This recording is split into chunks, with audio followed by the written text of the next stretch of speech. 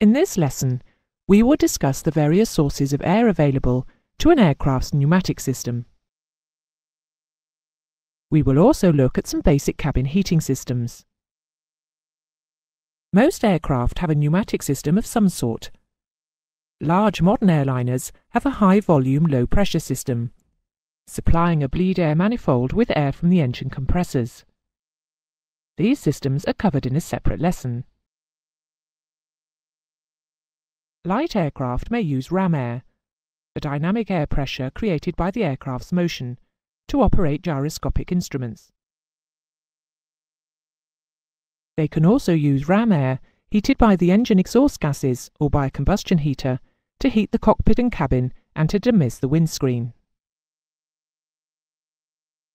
On some aircraft, where air from the engine compressor is not available, such as on large pressurized piston engine aircraft and some turbo-propeller types, blowers driven by the engine are used to supply air to the air conditioning and pressurization systems.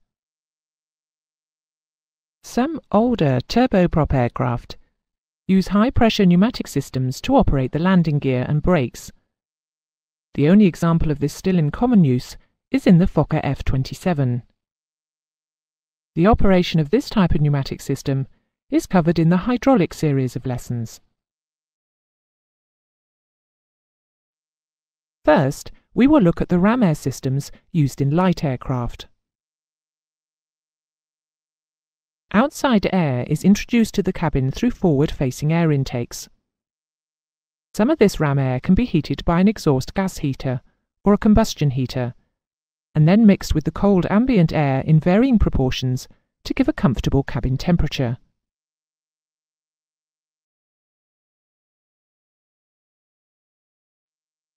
A typical system for a light aircraft using an exhaust gas heater is shown here. It also features hot windscreen demisters and a fresh air blower for use on the ground when there is no ram air. The heater muff or exhaust muff is a close-fitting cowl around the exhaust pipe, which allows ram air to come into close contact with the hot exhaust pipe to provide hot air for heating the cabin and demisting the windscreen. Fresh, cold air is allowed into the cabin through the ram air inlets on the wing leading edge. After use, the air is dumped overboard through a vent on the underside of the aircraft. This type of heater requires regular inspections to ensure that toxic exhaust gases do not enter the manned areas. Some aircraft have a blower which can be used on the ground to blow fresh air into the cabin, giving some cooling on hot days.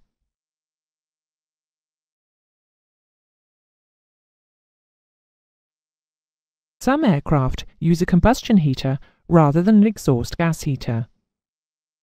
The combustion heater is a standalone device. It normally uses the same fuel as the aircraft's engines.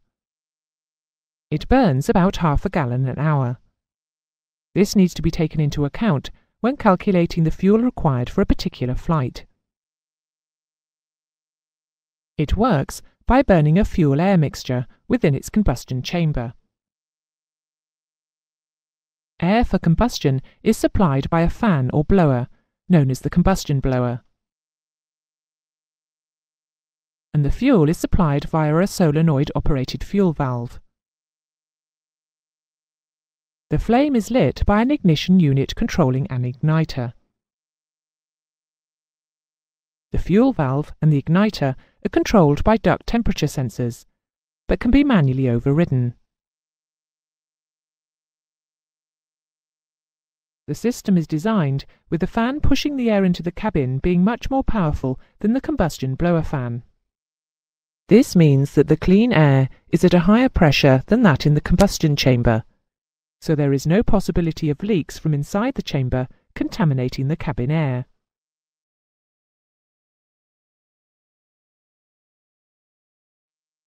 The combustion heater is provided with a number of safety devices, which will include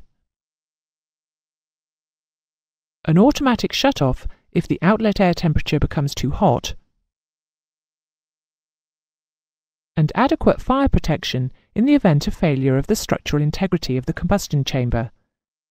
This will normally be a system for shutting off the fuel and sealing the air ducts if flames enter them.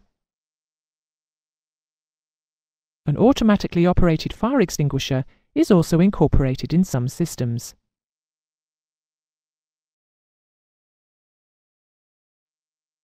A cabin air supply may be provided by blowers driven through the engine accessory gearbox, or by turbo compressors driven by bleed air. Such systems are necessary for piston-engined aircraft and are used for some turbojet aircraft, where the air supply from the compressor is considered to be too dirty or contaminated for use in the air conditioning system. These blowers operate in a similar manner to the superchargers fitted to some piston engines. They may either have a centrifugal or a positive displacement type blower fitted. One type of positive displacement blower is known as the Roots blower.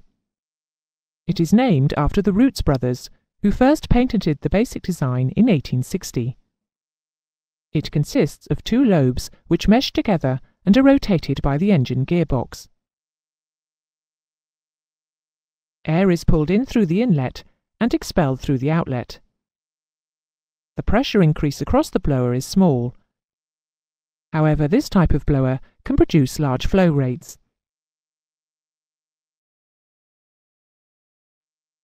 Shown here is a simple schematic diagram of a cabin conditioning system using a Roots blower. Because of the design of the blower, the air comes out of it in short pulses. This can cause a thumping noise in the air conditioning ducts. The silencer helps to smooth out the airflow, reducing the noise. The blower must be capable of supplying the required mass flow of air under all operating conditions, which means that at high engine speed and low altitude, too much air is supplied.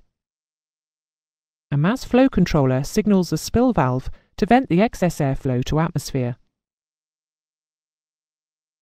The air can be heated by restricting the flow by means of a variable restrictor, known as a choke valve, which can be progressively closed to increase the pressure and thus the temperature of the air leaving the blower.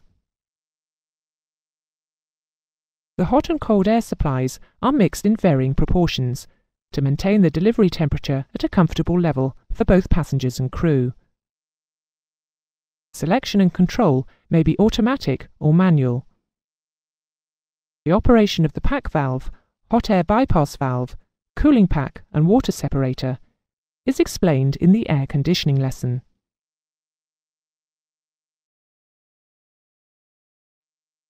In this lesson, you should have learned that most aircraft have a pneumatic system of some sort. On light aircraft, it usually consists simply of ram air, heated by either the exhaust gases or by a combustion heater, being used to warm the cabin. On larger aircraft, where the air is required to supply a pressurization system, it may be supplied by a cabin supercharger, or engine bleed air may be used.